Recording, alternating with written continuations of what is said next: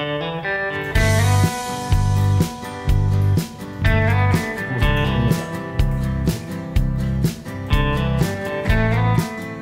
friends, welcome to Madras Samayal.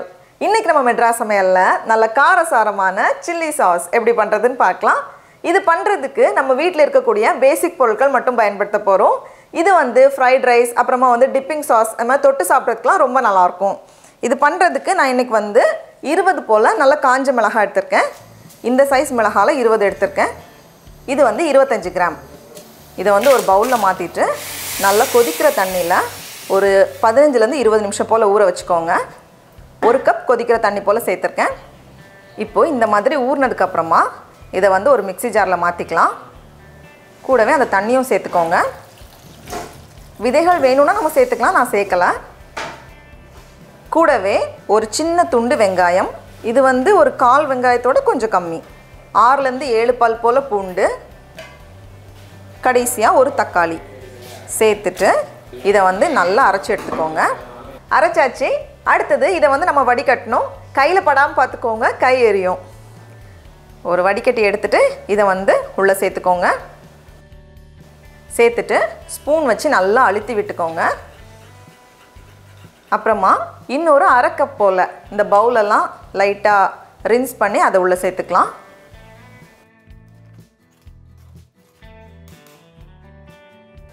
நல்லா வடிகட்டியாச்சு. இப்போ வந்து நம்ம chilli sauce பண்ண ஆரம்பிச்சிடலாம். அதுக்கு வந்து ஒரு panல 1 டேபிள் ஸ்பூன் எண்ணெய் சூடு பண்ணிக்கோங்க. கூடவே நம்ம அரைச்சு வச்சிருக்கோம்ல மிளகாய் அத உள்ள சேர்த்துடலாம். இது கூடவே 2 டீஸ்பூன் உப்பு.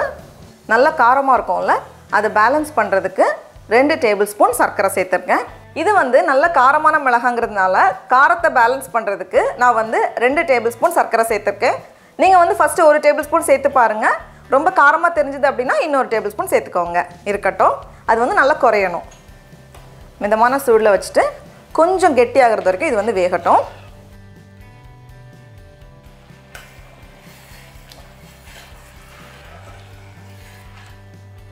இப்போ இதுல வந்து நம்ம எலுமிச்சை பழத்தோட சாறு சேர்க்கலாம்.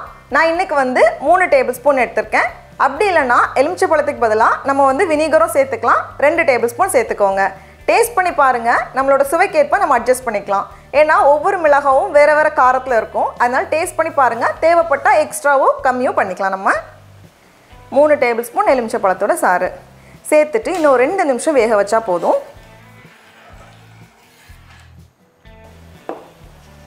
பாருங்க இந்த மாதிரி நல்ல சாஸ் பதத்துல வந்ததும் நம்ம ஸ்டவ் ஆஃப் பண்ணிடலாம். chilli sauce சூப்பரா ரெடியா இருக்கு.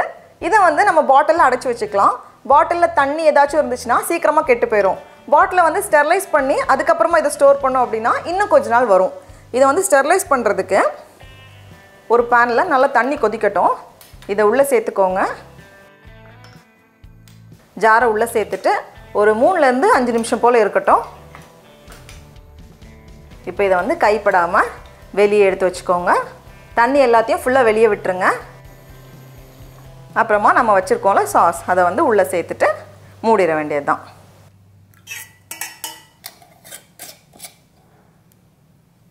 டடா! நம்மளோட காரசாரமான chilli sauce ரொம்ப சூப்பரா தயாராயிடுச்சு. இதுல வந்து நமக்கு 200 ml போல கிடைக்கும். இத வந்து ஃப்ரிட்ஜ்ல வச்சோம் அப்படினா கிட்டத்தட்ட 1 மாசம் வரைக்கும் யூஸ் பண்ணிக்கலாம்.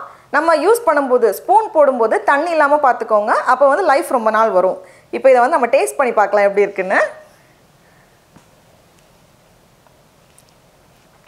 நல்ல காரசாரமா புளிப்பு எல்லாமே நல்ல பேலன்ஸ் ஆகி ரொம்ப சூப்பரா இருக்கு. நான் இன்னைக்கு வீட்ல கொஞ்சம் சமோசா பண்ணிருக்கேன். அப்படியே நம்ம ஃப்ரெஷ்ஷா வீட்ல பண்ண chilli sauceோட சாப்பிட்டு பார்க்கலாம். ரொம்ப சூப்பரா இருக்கு. நம்ம வீட்ல பண்ணோம்னு சொன்னா யாருமே நம்ப மாட்டாங்க. கடையில வாங்குற மாதிரியே இருக்கு. நீங்களும் கண்டிப்பா இந்த ரெசிபியை வீட்ல செஞ்சு பாருங்க. உங்களுக்கு இந்த வீடியோ பிடிச்சிருந்துச்சுனா மெட்ராஸ் சமையலுக்கு சப்ஸ்கிரைப் பண்ணுங்க. நாவின் சுவை எறும்புகள் மலரட்டும்.